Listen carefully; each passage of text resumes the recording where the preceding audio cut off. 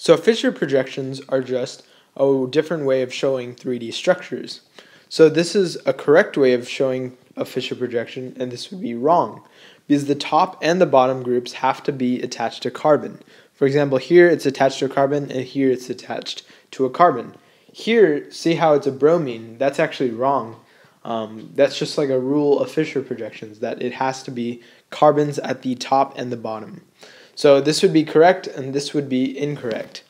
Now the other thing is this has to represent a 3D model, right? So the horizontal lines mean that they're wedges, and a wedge means that it's coming out of the page. And the vertical lines are dashes, and dashes go into the page. So for example, another example, and see, it doesn't have to be CH3 at the top or the bottom. It can be anything except that it has to be attached to a carbon.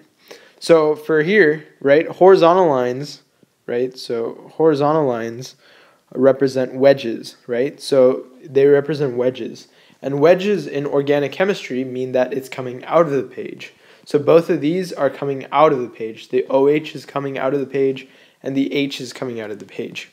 Now vertical lines represent dashes. So notice how this one and this one, they're dashes. So dashes in organic chemistry mean that it's going into the page. So it's going away from you.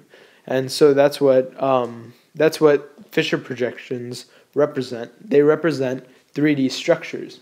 And so instead of drawing all of this with wedges and dashes, you can just draw this structure, so it's pretty much like a shortcut way of drawing a 3D structure, but still get your point across. So that's pretty much it for Fischer projections. That's the overall concept, and I hope that helped, and thanks for watching.